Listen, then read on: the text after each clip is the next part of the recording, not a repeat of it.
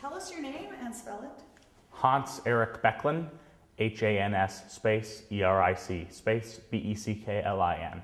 Great. Well, thanks for coming in today, Hans. And please tell us a story or two about your experience with the ELCA. Well, I guess my story of the ELCA really does start with the ELCA. I'm 17 years old.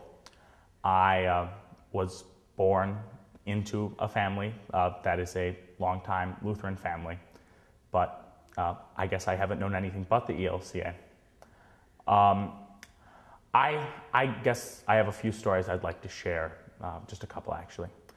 When I first really was cognizant about, I guess, my identity as a Lutheran, I really felt that one of our most powerful and one of my favorite traditions is the music making in the church.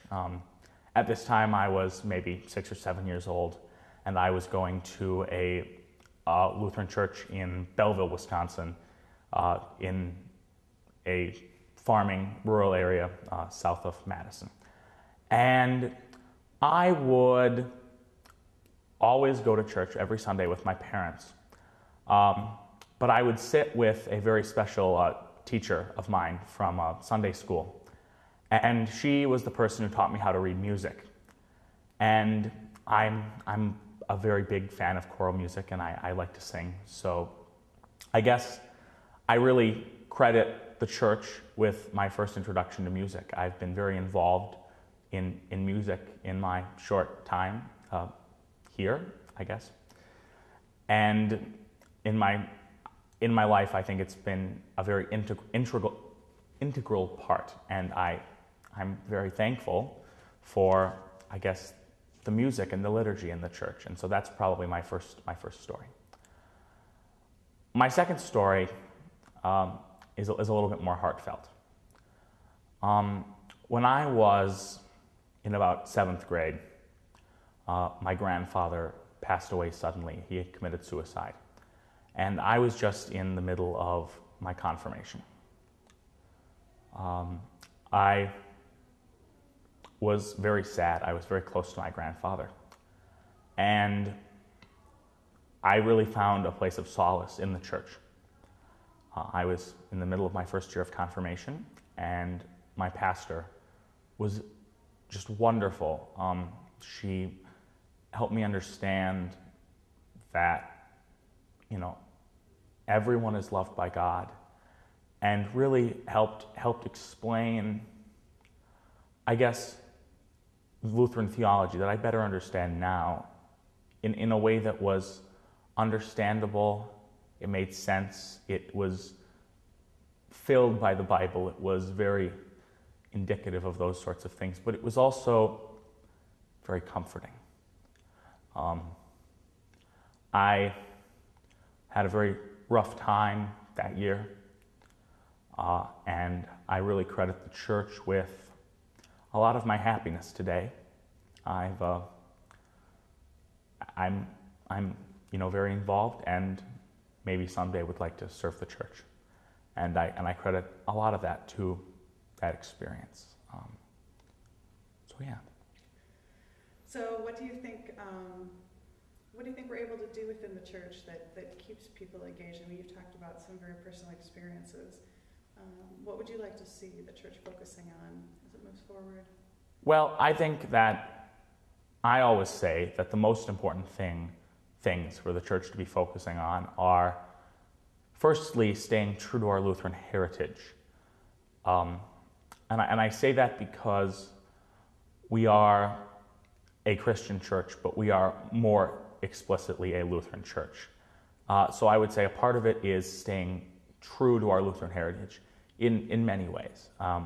I feel that a continual exploration of Luther's writings in Concord with the Bible are very important, that we need to do that. But I think at the same time, we need to make the church relevant to people my age. I think it's difficult for a lot of people who didn't grow up in any church to envision themselves as churchgoers. I can't say I really know why that is. but I think that the church needs to work on making itself a more welcoming place. I feel welcome in the church, but I think that's probably because I've never known anything else. I have a hard time believing, though, that people who didn't really understand the church and the way that it works would be drawn to Lutheranism as I am. And I think that our theology is strong, our faith is strong, our testimony is strong. We are an evangelical Lutheran church in America, the evangelical Lutheran church in America. And I think that we're really able to do things, lots of things. I can give examples. I think that... Sure, go ahead. I think that, for example, something very pertinent to this assembly, for example, I think that at least most of the people that I know and most of the people that I have grown up with and spent my time with who are not churchgoers would like to see the church being more welcoming of the people that it has often discarded. I also feel that the church would like, that people outside of the church, not the church, would like to see, I think, more of a unified Christianity. And I think that's very relevant to the United Methodist Full Community Agreement that we're actually discussing this afternoon.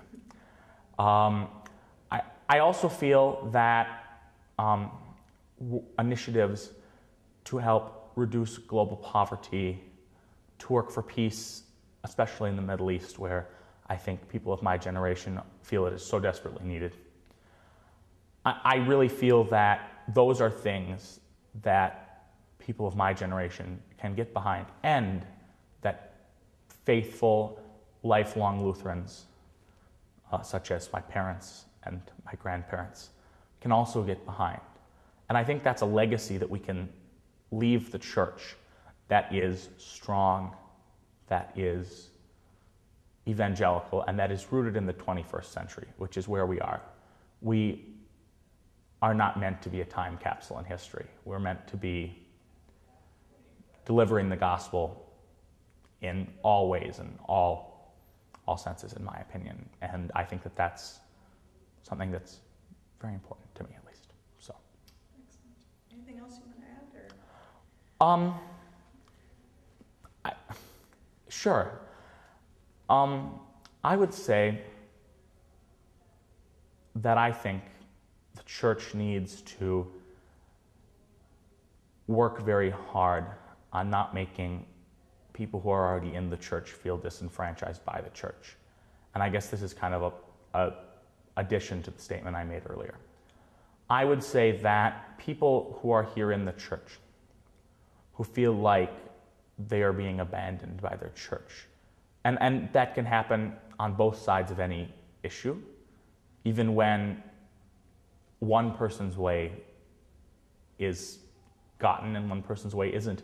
Both sides can sometimes feel disenfranchised, especially when we're trying to compromise and make something that can produce agreement, that can produce a 66.67 majority or greater.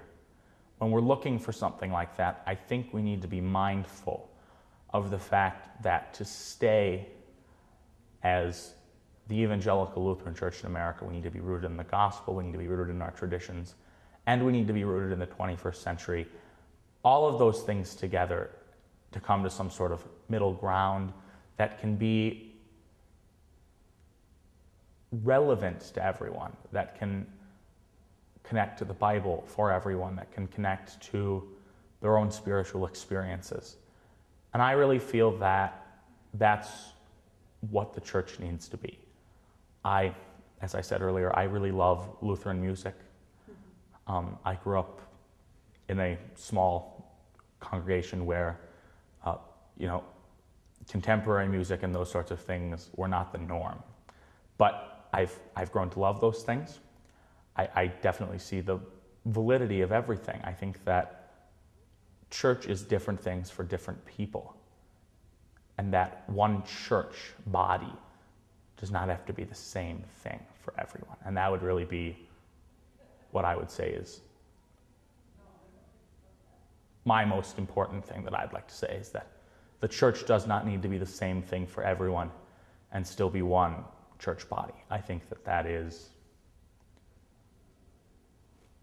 I think we can deal with disagreement and differences because we do have so much in common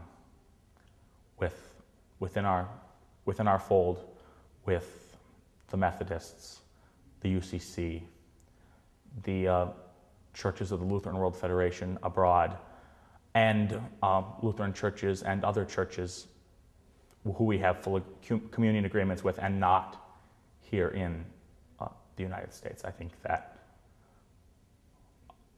for us to stay relevant, we need to combine all of those things and just really work for unity even with our disunity. So, Excellent. Well, thank you so much. thank you.